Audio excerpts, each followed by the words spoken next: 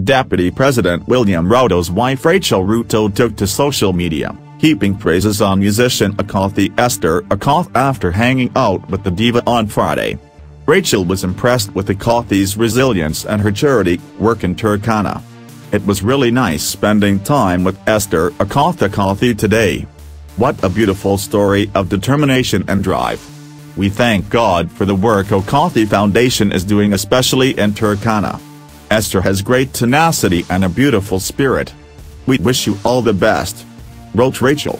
Rachel Ruto, full of praises after hanging out with Akothee on Friday. The award-winning musician has been making headlines for the right reasons, with her foundation coming to the rescue of thousands facing hunger in Turkana. Moved by the suffering of people ravaged by drought in Turkana County, Akothee spearheaded a fundraising campaign for the drought-stricken people in Turkana, marshalling resources that resulted in trucks of much-needed food and water landing in Lodwar.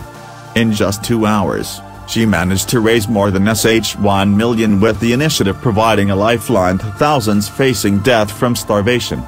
After the drive, Akothee promised to look for a sustainable solution and launched Akothee Foundation in Turkana to help cater for the needy and hunger-stricken communities in the county and its environs.